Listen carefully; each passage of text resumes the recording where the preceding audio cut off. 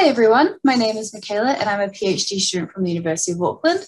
I'm just going to talk to you about some of the work I've been doing, which includes 3D imaging Earth's oldest evidence of life. This life is found in the Dresser Formation, which is found in northwestern Australia and is 3.48 billion years old.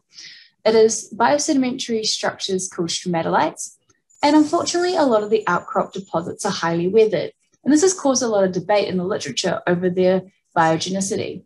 So we undertook a drilling campaign and obtained fresh drill core, which shows amazing preservation of these deposits.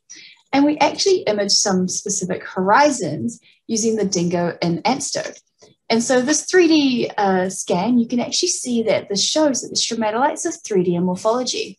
So this is helping us with proving the biogenicity of these deposits. And so I'm currently rendering a 3D model out of these scans.